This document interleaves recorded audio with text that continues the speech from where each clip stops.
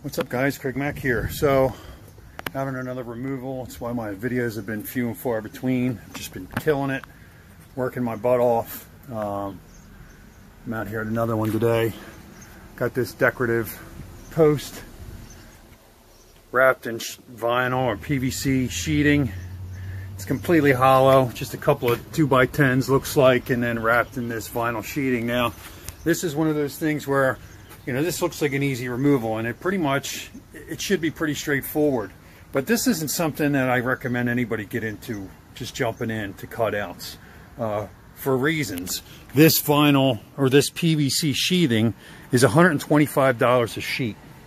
So if you can't remove this neatly and gently and be able to replace it, you're going to have to put $125 out of your pocket to get that material back on there. And this is probably even more because it looks to be longer than 8 feet. So, you know, be real cautious when you're entertaining the idea of doing a cutout work, because it is not for everybody. I got a whole truck full of tools and 20 years of experience in construction that affords me the ability to do this. If you got all that stuff, go for it. If not, I'd be real cautious. All right, so I'm going to open this up, get the rest of that trim off the top there so I can pull this front sheet and see what we got going. Okay, so like I said, this post is purely decorative. It's just fastened together in the corners with some 1 by 1.5 by 1.5. As you can see, this piece of, jeez Louise, both of those pieces of comb just fell. Oh boy, some more just falling out of here. They have it built onto the front and back of this vinyl, so when I disturbed it, I must have relieved any of the bonding that was going on. So now I got a bit of a mess to go through. I have a possibility of a squished or damaged queen. Obviously this comb is soft, but it's full of brood, full of resources, and I'm going to see what I can do about saving it, but my guess is that is not going to be what happens here. So I'm going to give this a few minutes to settle down and let them clean some of this up. Whoa, the wind just blew the bees right in my face. So yeah, we'll give them a few minutes to kind of clean this up and let it calm down, and I'll start nosing around for my queen. Okay, so this is just a messy cutout. I had another piece of wax, another piece of comb fall. There's bees just soaking wet in honey down here all over the place. They're drenched. The queen could possibly be amongst them. So I'm trying to give them some time to clean themselves up. As you can see, there's just bees all up and down this and into the cavity here. It was really heavy with honey and brood. They got a lot of honey built, or a lot of comb built already. There's only 2 or 3 pieces left to wax, but you know, like I said, this is a messy cutout, and I'm hoping that I can salvage the bees from this, because they're doing a nice job and they're really pretty friendly, all things considered. They got a lot of brood in here. Still have a couple of pieces of wax connected, but again, like I said, I mean, you can see there's just honey dripping everywhere.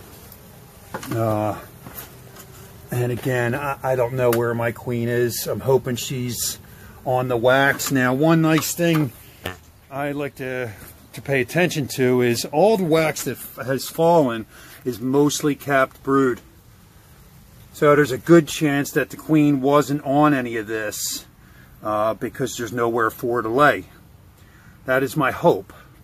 I'm hoping that she's not in one of these clumps of sticky soaking bees or in the pile of puddly bees. Now, you might be able to see these bees, their abdomens are just humongous because they're full of honey from cleaning each other off. And it's going to take a little bit of time. So this one's going to take some time just to let them do that work. You know, I'm going to start to collect the bees shortly, but there's a lot of bees on the ground that are just soaked with honey. So I'm trying to give them time to get themselves cleaned up before I try to start vacuuming them, because if I start vacuuming them when they're like this, they're just going to be a sticky clump of bees in my hose, and you know, I'm going to lose a lot of bees. So this one's going to be a patience test. You can see down here in the bottom of this, it was wet to begin with. There were a lot of dead bees to begin with, and now, since all that honey has fallen, we just have just a lump of soaking, half-crushed, sticky, messy bees.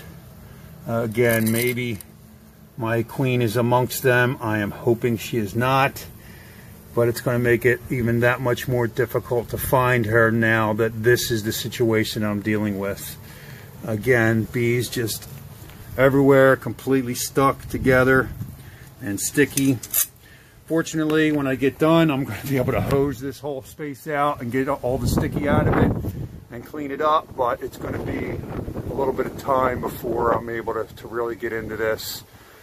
I'm half tempted to just try to find the queen and get this over with and let it be what it's going to be. You know, some of these are not storybook cutouts. They're not, you know, there isn't always a happy ending to these, unfortunately. This being the case with this one, partially because I believe they built onto this vinyl. This is all vinyl. PVC sheet goods.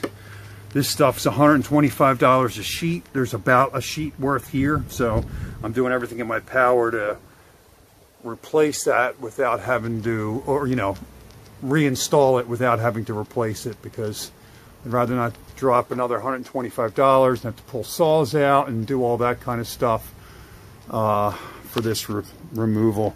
What I thought was going to be kind of easy and quick is going to probably be a few extra, maybe an extra hour or two, just to make sure that you know, I'm doing the best service to the bees that I can, as well as to my client. You know, these services are not cheap. It's a specialized service. I do the full scope of the work from start to finish, including repairs, so I get a premium rate. But as you can see, sometimes it's not great. Sometimes it's hot, sometimes it's dirty, sometimes it's high up, sometimes it is just messy, like this one here. So I'm going to give them some more time, let them clean up a bit. These bees are starting to be a little bit more active. They're getting themselves cleaned up, and I might be able to salvage some of this comb, but it's really soft, and at this point it's fallen and it's been coated with honey. So I'll check back in soon.